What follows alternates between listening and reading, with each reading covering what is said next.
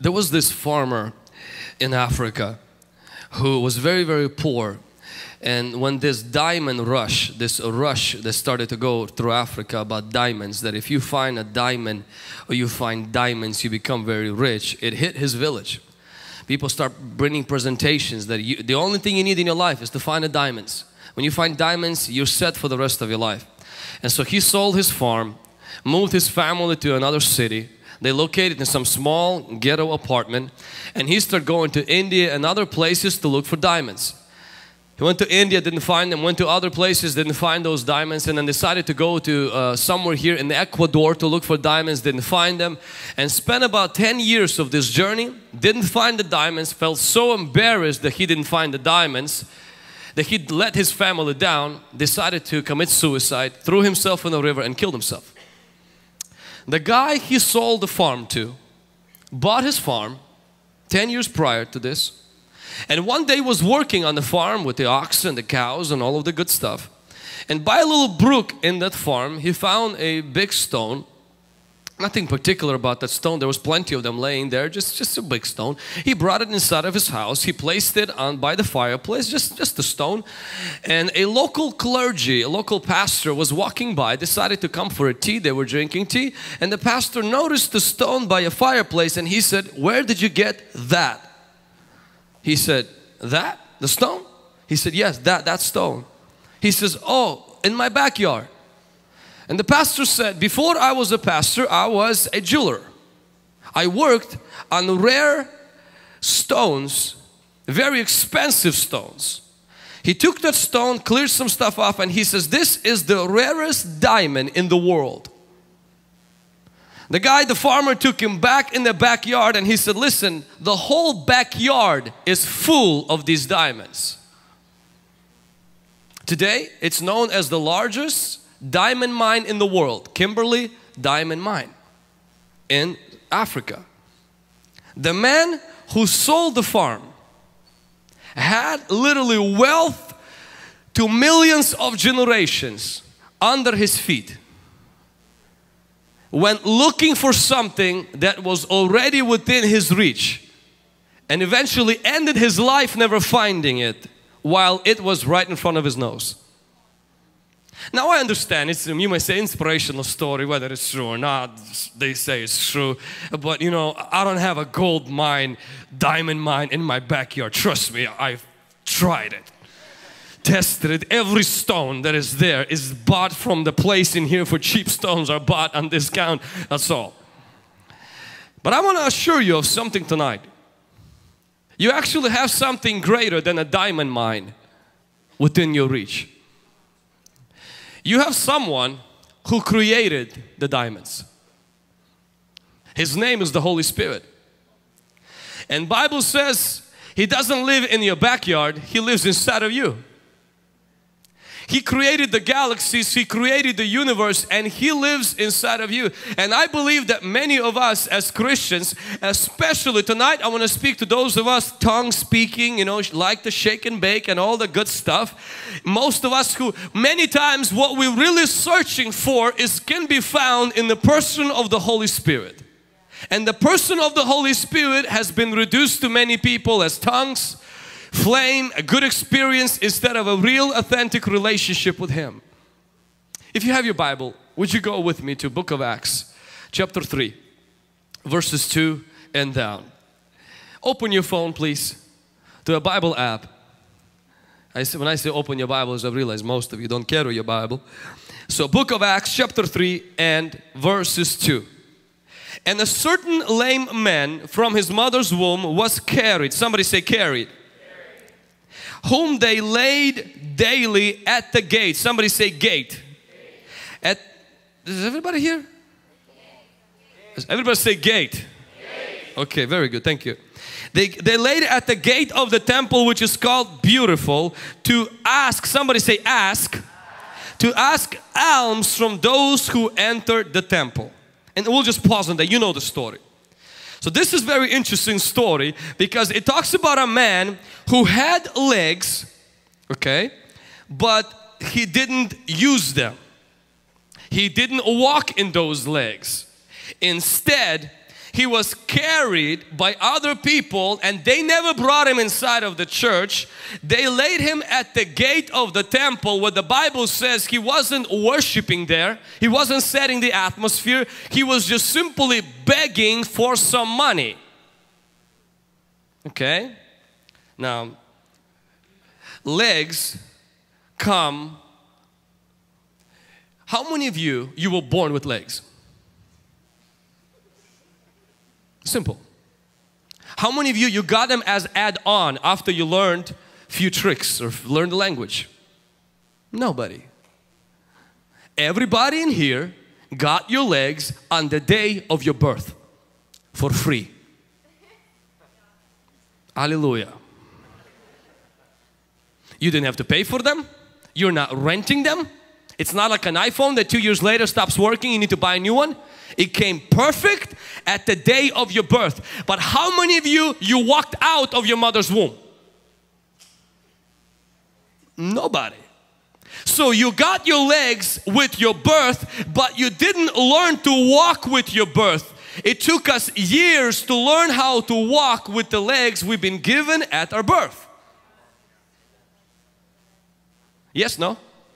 Okay, most of you. You don't, I don't judge you because you don't remember. We don't remember. But it took us a while to learn how to walk in the legs we've been given at our birth. Now this man we read about, unfortunately, he didn't have a problem with laziness or learning how to walk. He actually had an infirmity. He had a physical problem in which he could not walk in those legs. We as Christians, when we get saved, we also at the day of our salvation get something, the Holy Spirit. He comes as a package. When you get saved, even if you come asking for salvation, God right away gives you the Holy Spirit. You're like, God, get me out of hell, and God says, great, let me put the Holy Spirit there too. You're coming in there, your boyfriend broke up with you, your heart is shattered and broken, you just need somebody to love you. God says, yeah, let me pour some love, and the Holy Ghost as well.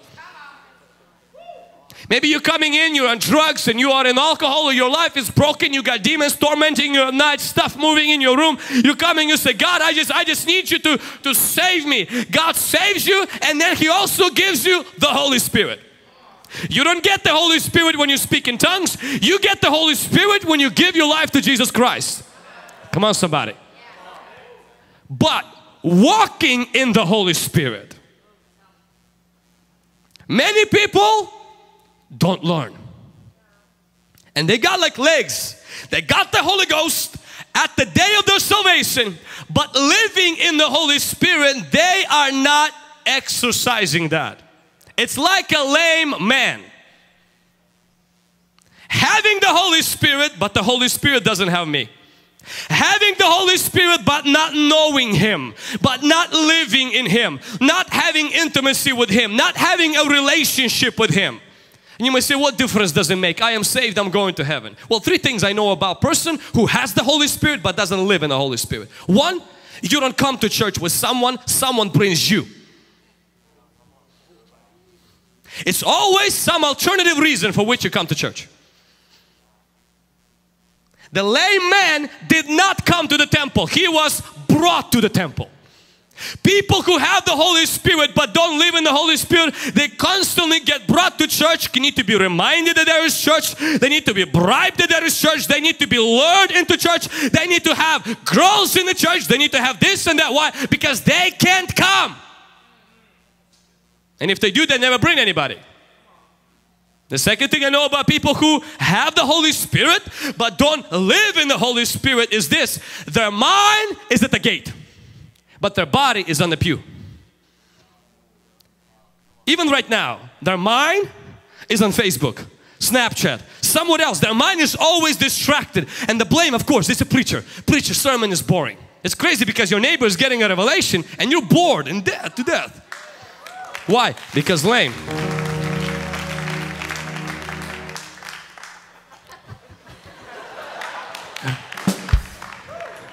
It's all good, we're home. If your mind is at the gate and your body is at the seat, I'm not saying you don't have the Holy Spirit. Perhaps Holy Spirit doesn't have you. Perhaps you're not walking in the Holy Spirit.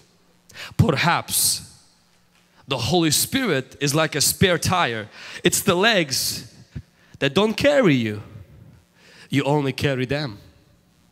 And the third thing that I know about people who have the Holy Spirit but don't live in Him is they beg. They beg God for things that are always secondary. Show me your prayer requests and I can tell you where your relationship with the Holy Spirit stands. Because after the legs started to walk, this man who still had no money, this man who still had no wife probably, this man who still had no kids, this man who still had no house, this man was, the Bible says, after his legs started to walk, he got inside, not outside, inside. He was no longer brought. Now other people came to Christ because of his miracle, and the Bible says he was leaping, praising God. Which tells me whatever he was begging for was not the most important in his life. Because what Peter gave him was most important. He activated the legs that he had. My desire today is not to give you anything, but hopefully activate something you already have. Maybe you're looking for diamonds outside of what you already have. What you already have as a Christian is you have the Holy Spirit. And the Holy Spirit is a bottomless wealth. He's a bottomless well of treasure, life, love and light. Holy Spirit is really everything you need. He's more important than a boyfriend. He's more important than a Civic. He's more important than more followers on Instagram. He's more important than removing the pimples in your forehead. He's more important than getting friends. He's even more important than your school. Come on, you're clapping like you need deliverance.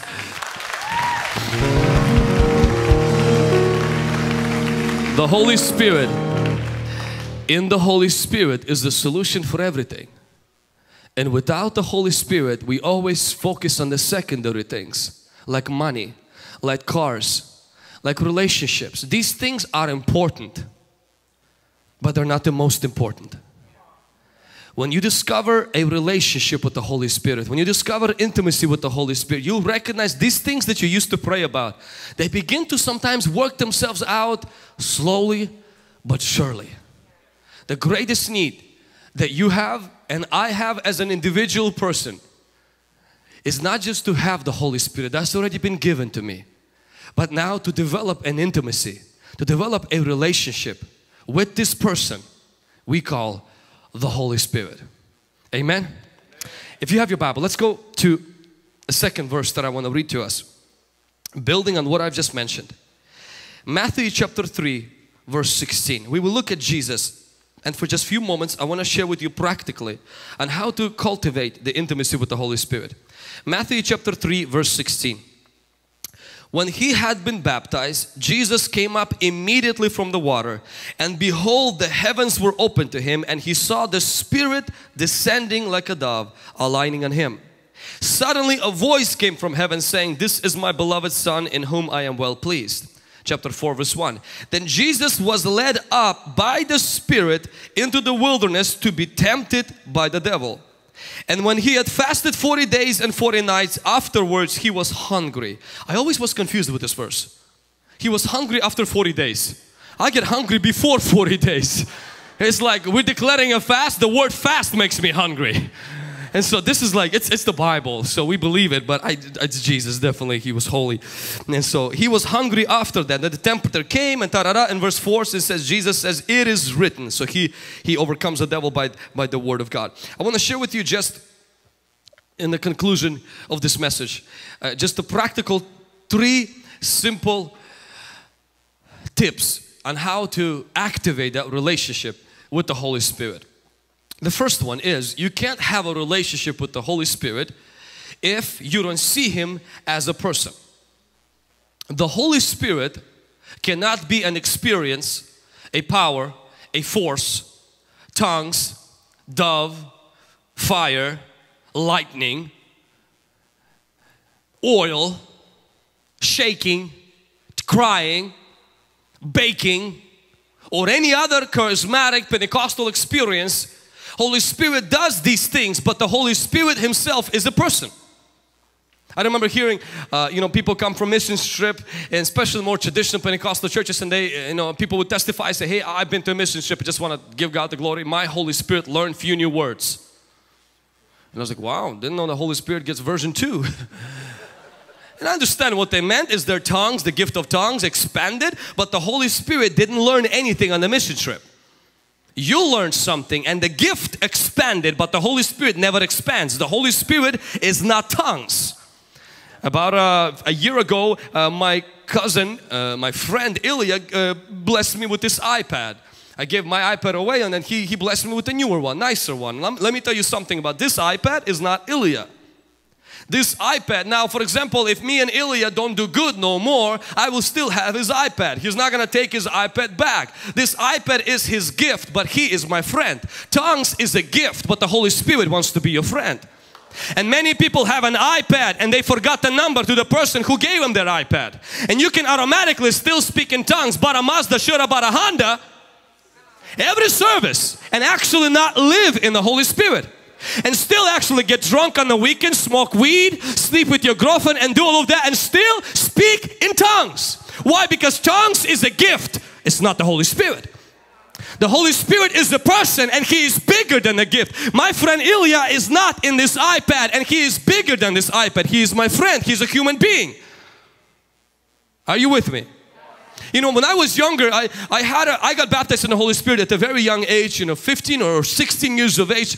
And that's all that I knew there was to the Holy Spirit. And until recently, about 4 years ago, that the reality that the Holy Spirit is a person penetrated my life and it started to change things slowly but surely.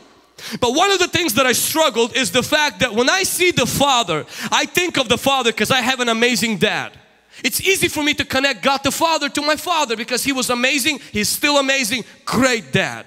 When I think of Jesus, I saw Jesus movies, Jim Caviezel, great Jesus.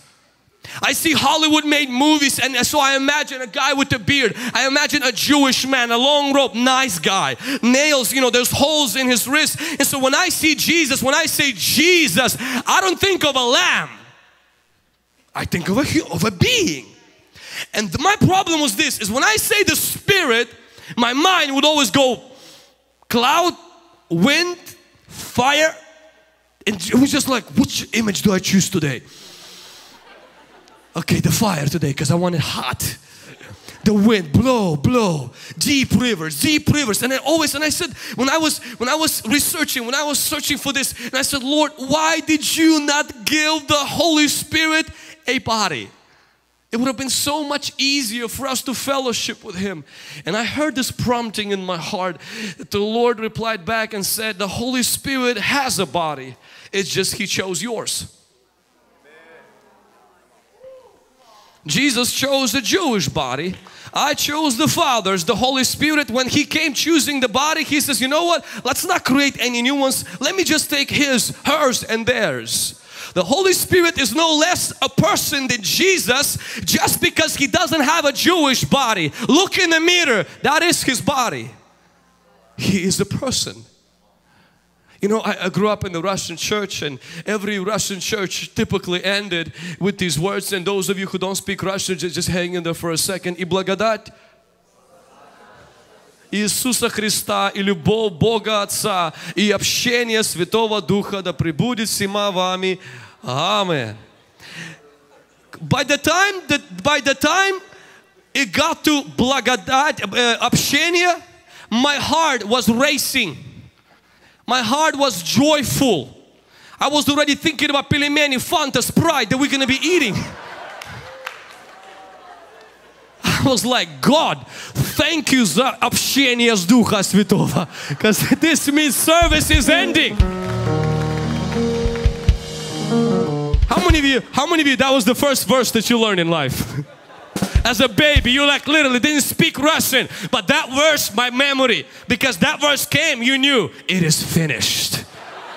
This long eternal service has come to an end. We are free indeed. Right? Only 4 years ago, this verse became so real to me. I know about the love of the Father. I heard tons of sermons, preached them myself. About the grace of Jesus, I know how powerful that is. But I will be very honest with you. Up to 4 years ago, fellowship of the Holy Spirit, the Holy Spirit fellowships, listen, not just talks and guides and instructs and leads and corrects and convicts, fellowships with me. The same way the Father loves me, Jesus gives me grace, and the Holy Spirit's gift to me is not grace and love. He says, my gift to you is fellowship. I want to fellowship with you. Now, you can't fellowship one way. You can't fellowship, you just talk. That's not fellowship. That's just talking. And some of you have those friends, like, let's hang out or let's go to the home group, and you realize they speak 99%. So what do you guys think about that? But by the way, let me say one more thing. That's not fellowship. That's talking. That's constant. The Holy Spirit didn't come to just talk and talk. He says, I want fellowship. And since He's the one on earth, Jesus took a hike to heaven. The Father is in heaven and the Holy Spirit is here now. And that's what He wants to do. I believe that we need to unwrap and discover that, listen, His gift, what He desires to give us is fellowship. Yes, I don't think we need to pray to the Holy Spirit, though we can, because He is God, but you shouldn't go a day without fellowshipping with the Holy Spirit. He wants to talk to you. No, I'm not talking about convict you. Because when we think of the Holy Spirit, we're like, yeah, trust me, Holy Spirit, enough. I got it. For next 3 weeks, I know what I need to work on. I'm not saying convict. The Bible doesn't say to just convict. I'm not talking about just to teach. His anointing teaches us. I'm not just talking about to lead us. The Spirit leads us. I'm talking about fellowship. It's kind of like what the husband does with the wife. It's what dad does with kids. It's what you do with friends. Is when you fellowship. You feel that closeness. You feel that sense of unity with Him. You feel that sense of oneness with Him. You know, you can actually have the Holy Spirit and not be close to the Holy Spirit. For those of you who are single right now, you have no idea what you believe me, and thank you for that, but you will really believe me when you get married. You can literally be in one bed together. And every husband is terrified of these words. I feel like we're not close. I'm like, that's pretty close. I remember a few weeks ago, my wife did that, she's, kind of coming up to me, and I'm tired already. She's like, I feel like we're so apart. And I was like, excuse me? I was like, where are you now? Because I see you here. And of course, every woman, that's not what she means. She doesn't mean physically. We're still married. I'm like, I'm not beating you. I'm not doing any bad. I'm not hurting you. You're well fed. You got a roof over your head. Your car has gas. It's clean. Everything is fine. Woman, leave me alone. What else do you want from me? But the woman does not just want your money. She doesn't just want the car and the house. What one thing that marriage requires is that she wants your attention and your affection. You can give her everything, but if you don't give attention and affection, listen, she feels million miles away, though you're in the same car and in the same bed. Exactly the same as with the Holy Spirit. You can have Him right here, but honestly be a million miles away because your attention is not there, and secondly, your affection is not there. The Holy Spirit waits to be wanted. He longs for your affection. I remember one time when I was struggling in my prayer life, and we have a morning prayers, and I would come regularly. It's a tradition and a discipline that I continue to develop and maintain in my life. And one time I remember I came and I kind of fell asleep, and I struggled too, because when I would fall asleep it was very early hours, and I struggled with it. I felt guilty for it. I was like, man, what good does it do that I sleep here? I'd rather sleep at home. And I heard what Bill Johnson said, something that really changed me in this. And Bill Johnson said this, he said, I don't judge my kids for falling asleep in my lap. And after that, my God, I was like, man, Lord, I'll be sleeping in your house all the time. But the part that touched me is that when I came to in prayer, and I was a very honest conversation. I said, Jesus, you know that right now I'm not really feeling like being here. I am tired. I feel like you don't really care. I feel like I'm not connecting, and it's been an hour. You're not pressing in. I played every song that you like, and I couldn't get anything going. And Jesus, we kind of know that this has been happening for the last 2 weeks. I feel completely that this is useless. Why don't I just tomorrow take a break? You get a break from me, I get a break from you. Maybe this will get it to work. And I felt something the Holy Spirit prompted in my heart that honestly changed my prayer. And He said, you come here because you claim to love my presence. But in reality, I love your presence more than you love mine. And the next thought that came into my mind that started to change me, it said, let me enjoy your presence. Just your presence. And it hit me, the fact the Bible says God loves us more than we love Him. Which means that whatever the idea that you have, how much you love God, I'm going to tell you something, it pales in comparison with how much God enjoys you. You. The you don't like. That you, God loves. Intimacy with the Holy Spirit begins when you know the Holy Spirit is not it. He's not a force. He's a person. Amen. Are you with me? Come on, let's put our hands together for the Lord.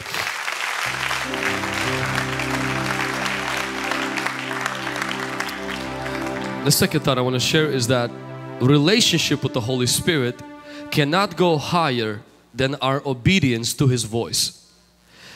Relationship with the Holy Spirit cannot go higher than our obedience to His voice. We see that Jesus got led by the Holy Spirit. When we are led by the Holy Spirit, we begin to raise the relationship with the Holy Spirit to a higher levels. You can't go higher in your relationship with the Holy Spirit if you don't go higher in your obedience. Your obedience is the thing that determines how high your relationship goes. You can just randomly start fasting and praying, but if you're not obedient, if the Holy Spirit is leading you to give finances, if He's leading you to forgive, if He's leading you to ask for an apology, if He's leading you to cut some things off and you're there fasting, you're like Saul who's trying to make up with sacrifices what he undid with disobedience.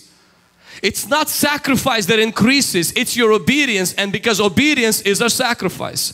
But I want you to see something here, is that Jesus is led by the Holy Spirit after He was filled with Holy Spirit. I found in my personal life, and maybe you will see the same connection in yours, is that instead of focusing on the leading of the Holy Spirit, we should be focused on being filled with Holy Spirit, because whatever you're filled with will lead your life. You don't have to focus on hearing God. Fill yourself with Him and you will start thinking like God. That even if it's not God, you will not get misguided. How do you get filled with God? The Bible says be filled with Holy Spirit. It's interesting because it doesn't say wait for the Holy Spirit to fill you. Because in the more Pentecostal circles, it was more of like wait for the right moment, there's the right prayer, or hands up, you know, you're kind of praying in tongues, praying, you kind of get yourself worked up, boom, it takes over, and then you go for 40 minutes, you're praying, and it's so awesome, it's so hot, so beautiful, you're like, my God, I got filled with the Holy Ghost. That's good, that's very, very good. But the Bible says, be filled with Holy Spirit. It means you fill yourself with the Holy Spirit. It means it's not Holy Spirit's job, it's yours. And then it says this, do not be drunk with wine. It compares the filling of the Holy Spirit to being filled with alcohol. Now, I understand nobody here drinks alcohol. Amen? Hallelujah. But we used to, for those of us, some of us BC days, we used to drink. Jack Daniels was the friend on Friday night. Now, how do people get drunk in the world? You don't just sit there on Friday night, open the book of the Bible to Leviticus, and out of nowhere, tequila breaks out of the store, runs through the highway, finds your address out of all the addresses, intrudes through the front door. You're there sitting, reading Leviticus. It opens up your mouth, gets inside of your mouth and says, you're drunk. How many of you ever had that experience happen to you? If you did, you were high on drugs. Probably heroin or something else, because that does not happen. If you want to get drunk, you don't read Leviticus. You get out of your house and you look for a bar. But you don't get drunk by showing up at the bar, because I've been to many restaurants that had bars and I never got drunk. You don't just show up to a bar. You come up to a bar and you say, hey, can I get that and that? And even then you don't get drunk. You have to get that glass, open up your big mouth. You go again, again, and again. And then you start feeling different. If you were shy, you feel not shy. If you're quiet, you feel loud. If you're strong, you feel wobbly. Then you get in the car, of course you get a DUI, you end up in jail, all the bad stuff happens. Now exactly the same thing happens with the Holy Spirit. You want to be filled with Holy Spirit? Church is a Christian bar where the pastor offers the drinks. The worship leader, every song, just please, take it. The only thing we do is we come in church and we say, I want to be filled with the Holy Ghost. You're literally this close to the presence and the power of the Holy Ghost. But the problem is this, is your mouth is zipped. You get wet, but not filled.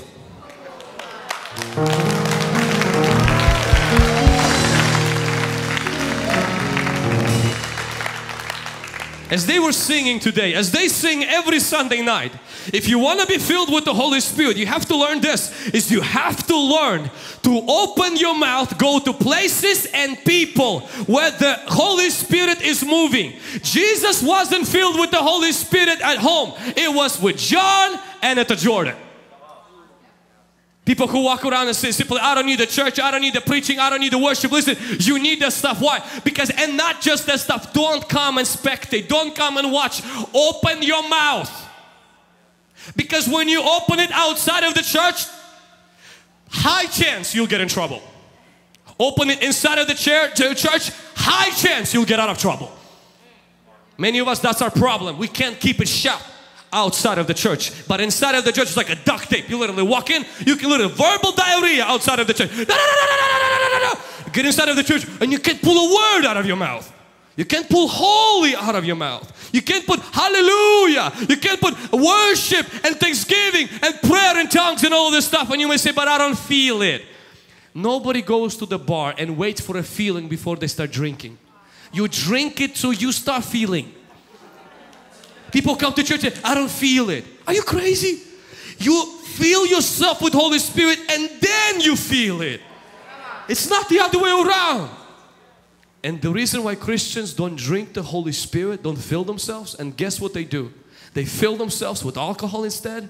They fill themselves with social media. They fill themselves with all kinds of junk things. Why? Because they're not filled with the Holy Spirit. I like what Reverend Hill said. He says alcohol is the devil's substitute for being filled with the Holy Spirit. Weed, social media, even the good things like sugar and other stuff, many people begin to crave all of that in their life. Why? Because in reality there is a void that only Holy Spirit can fill. And when you have that void, even if you have the Holy Spirit, even if you come to the Christian church, even if you come there but you just simply sit on the side, your life will still be empty. Because your life gets full when you get filled with the Holy Spirit. And out of that comes the leading. It's quickly how it happens. You're literally filling yourself with the Holy Spirit. You're filling yourself with the presence of God. And next thing that happens, you start getting ideas to give something. You start getting ideas to invite somebody. You start getting ideas to bless somebody. You start getting ideas to open something, to open a home group, to open a prayer group. You start getting ideas. You start getting words of knowledge. You start getting images and pictures. The Holy Spirit always leads a full person, not an empty person. An empty person is a bait for the devil, but a full person is usable by the Holy Spirit. And therefore, like, my desire and my personal goal is this: I don't want to look for words of knowledge, prophetic words for myself. I just want to be filled, because when you're filled, you can find anything there in the Holy Ghost. When the Holy Spirit fills, your words of knowledge come in. When the Holy Spirit fills, your stuff comes in. You're like, oh my God, I can't believe this is real, because God is real and He can use you just like that. Can somebody say amen? Amen. Hallelujah. Come on, let's put our hands together for the Lord.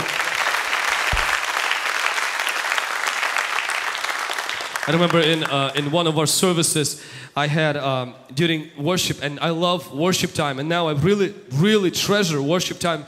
And then many times I literally zone out during worship, lay on the floor or kneel on the floor, because my goal is to let my cup be full. And it's so hard as a pastor, because you have 20 million things that are running in the church. Things is broken, people texting you this stuff, and then people come up with prophetic words in the middle of the service. They need that time. You know, there's so much stuff that's going on in the service many times, and to be able to shut everything down, literally forget that the camera is broken, they just restarted the live stream and that toilet is flooding in, and to literally sacrifice everything for one thing: Holy Spirit.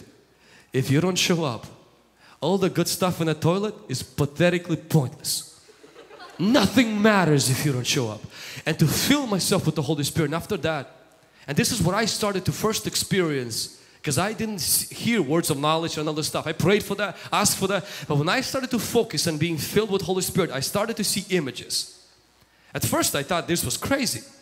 I remember hearing a word, gastritis, just during worship. As I was just filling myself with the Holy Spirit, at the end of the service, toward prayer, I remember released the word that says, somebody is here, has gastritis, and I think God wants to heal you.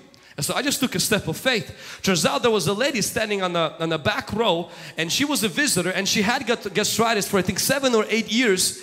And when she heard that word, she said her stomach caught fire, but she actually didn't stay for prayer. She walked out, got in her car.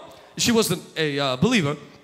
She didn't know what to do with it. And so she walked out, got in her car. She said her stomach was still burning, and she went back home, started eating some stuff, and 2 weeks later sends us a check with a thank you note saying, hey, tell the guy who was talking that whatever he said, I don't have any more gastritis.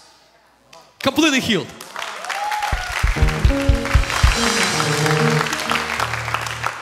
Recently, there was, during worship, we had some guests, and so I wanted, you know, they minister in prophetic and ta-da-da, and so, but during worship, I just have this picture in my mind. I see a person, and they have this red spot over here, and I have this sense of knowing that somebody has a spasm. They're watching a live stream, they have a spasm, and they can't turn their back, or they can't turn their neck. And so, and I kind of feel bad because, you know, we already have the guests, and I'm like, I don't want to, you know, give words because I'm literally just learning to hear the Holy Spirit more. And so, but I'm like, you know what, it's our church, I can do what I want. I got up and I just looked at the camera and said exactly the same thing. I'm like, hey, I just see that, if you're there, I just want to pray for you, ta-da-da. And so at the end of the service, there's a lady who, she left our church. She didn't really like me and stuff. We'll just leave it at that. She might be watching.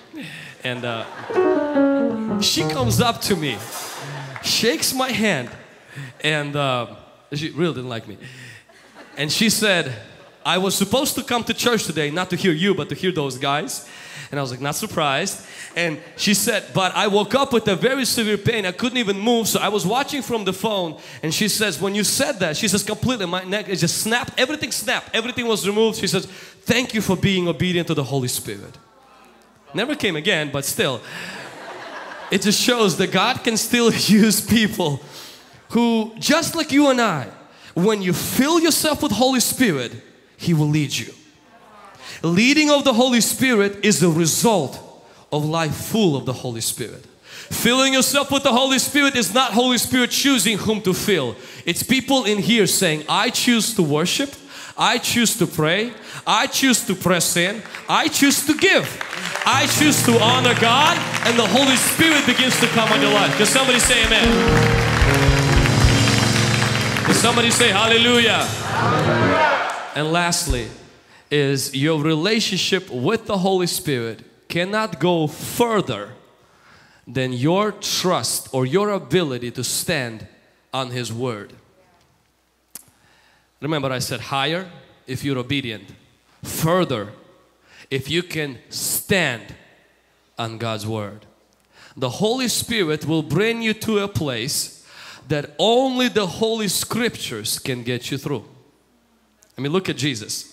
Jesus gets led by the Holy Spirit, and it's interesting because where does Jesus get led by the Holy Spirit to? Crusade in Ethiopia? Maybe Ghana? Some kind of a mission trip, maybe in Mexico? Does Jesus get led to pray for Lazarus, to raise him from the dead? Jesus gets led by the Holy Spirit to fast and to literally sacrifice. You will always see this. You can know that it's Holy Spirit if He's leading you to things that will cost you of your pride, your selfishness, a little bit of money, a little bit of your ego. It's usually 150% the Holy Spirit. Me and my wife, we have this, kind of saying between us that if it's about giving, it's about 100% God. Because the Holy Spirit, even you say, what if it's not the Holy Spirit? It's still the good thing to do. To fast, to give, and to pray. It's still the good thing to do, but the Holy Spirit will lead you to sacrifice. But this is what I want to point on right now. Is Jesus is led to the wilderness, He's sacrificing, He's fasting, and finally He is hungry. But I want you to see in 40 days, you don't see mention of the Holy Spirit. It's almost like the Holy Spirit abandons Jesus. It's almost like the Holy Spirit leaves Jesus. And Jesus doesn't get scared. Jesus doesn't lose himself. Jesus doesn't get, intimidated by that. Jesus doesn't call Johnny and say, hey John, it's pretty tough in here. You want to bring some Jordan River water in here? Sprinkle me? He doesn't call Johnny and say, Johnny, hey listen, I need a prayer partner. I need somebody to hook up with, to connect with. Somebody help me out. Jesus in the wilderness doesn't even wait for another filling of the Spirit. Jesus in the wilderness takes the Word and begins to speak the Word. Let me tell you something, a secret. The Holy Spirit in your wilderness time hides in His Word. And He can never be found in your emotions. Don't even search Him for your emotions. I'll give you right away what you're gonna find. Confusion, doubt, fear, every negative thing you'll find in your emotions, and He will not be there. That's why Paul says in Ephesians 6, on the evil day, take up the sword of what? Of the Spirit. Why? Because the Holy Spirit on the evil day hides in His Word. He on the evil day, this is where you find the Holy Spirit. Sometimes on the evil day you won't find Him even during worship. You won't find Him even trying to do the things that you normally do. But when you begin to stand on His Word, stand on what you know, next thing that happens is the Holy Spirit's power begins to flow. The Holy Spirit's anointing begins to, even if it doesn't, you'll endure through that wilderness. You'll come out not in 40 years but 40 days. And you'll come out overcoming and defeating the devil, and like Jesus did, with the power of the Holy Spirit. Can somebody say amen? Amen. I had a situation about 3.5 or 4 years ago. We were struggling in our church, really struggling. Things were not going so well. I was on my way to California and I was listening to a preacher whose mom died and left him with an apartment that was worth $10,000. He decided he was in a poor country, to give that $10,000 so God can give him breakthrough in his ministry. So he gave that money and said, God, I don't need money back. I just need revival. I just need breakthrough. So I was flying to California to a revival center and listening to this message. And at the time, we had 2 rental properties, me and my wife. We lived in one, rented one property out. And at the time, we actually had $9,000. We were 2 months short and we will have $10,000. And I get the idea. Small, still voice, just an impression. Give $10,000 away to the missions and literally ask God to bring revival to your ministry. I was like, well, I can ask God without giving $10,000. I can fast for 10 days. It would be good for my health and all the good stuff. And for 3 days, the thought wouldn't leave me. So I came back. Now, up to that point, I've never given anything larger than a few $100s. So this is painful because I saved this money for years. This is my money. This was money to build our new home, custom built home. We were supposed to build in 3 years. I come back home and I say this, if I'm going to present it to my wife and my wife agrees with it, then maybe it's from the Lord. I present it to my wife before I even finished the sentence. She's like, yeah, let's do it. I was like, Lord, you got to her before me. This is not fair. We fly to another country. We find this particular ministry that works in missions. We brought $10,000 and I remember it like yesterday. We asked him for one thing. I said, I don't want money back. I don't want the car. I don't want the house. Literally, mój dom na niebiesach right now. I'm giving up the idea of building a home. I'm just asking for one thing. Preacher, I asked that missionary, that pastor, and I said, please pray for me. I just want to see every youth service, at least one person saved. That's all I want. Came back home. Literally, we arrived home, excited, pumped. And the Lord places on both of our hearts to take 1 year off and not save any money, but to give each month all our savings away. We were able to scrape about $1,000 each month and to begin to faithfully give each month all of our savings away. There's a crazy part. My rental properties that I had, I couldn't rent them out. In Tri-Cities, 98% of all the rental properties were rented out except mine. So I remodeled it. Found some money, remodeled the property. 1 month. Usually it takes me 2 days and it gets rented out. 3 days max.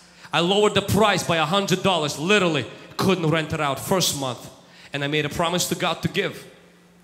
The second month, somebody by Facebook sent me $1,000 extra. They didn't even know me. So it was praise God. I've kept my vow to God. I gave to the Lord. Gave that money away. The third month, I can't find rent. And I gave a promise to give $1,000 thinking I'll have rent. And I don't have rent and I don't have the $1,000.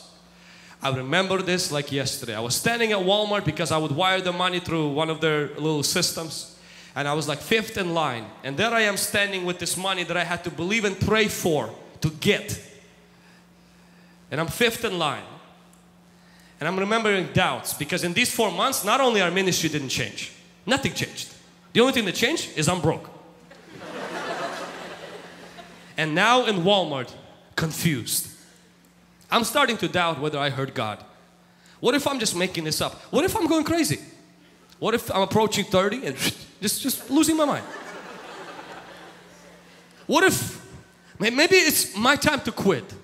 I need this $1,000 more than God and these missionaries that over there. If God has called me to do, why is He literally backing me into the corner, making things worse than before? At least before I could find rent. Now I don't have rent. But I remembered why I did what I did. I wanted to see breakthrough. And there in Walmart, fifth then became fourth. And I told God, I said, God, even if I didn't hear you, I'll be a fool who took a risk for you. But if I heard you, God, I just don't want to live without people coming to know Jesus. Even if I don't find the rent for the rest of my life, God, I'll sell that duplex. But I'm not going to give up. The moment I did that, in the fourth month we found rent. About fifth month, I remember when the first person that got saved, that's now married to my cousin. 2 weeks later, new people came. 2 weeks later, new people came. And then it started to happen for about 2.5 years, where almost not one service, somebody wasn't getting saved.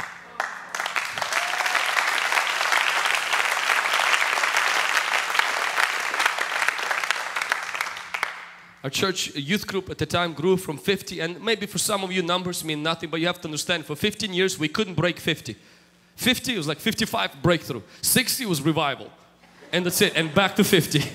55 and 60. No matter what we've done, and trust me, we've done a lot of things that were wrong, illegal, and maybe unscriptural. And still nothing was working. But this time we started to see, we did nothing different.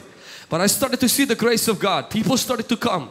We started to see 70 people, 100 people. I remember when 100 people came on a normal youth service for no reason.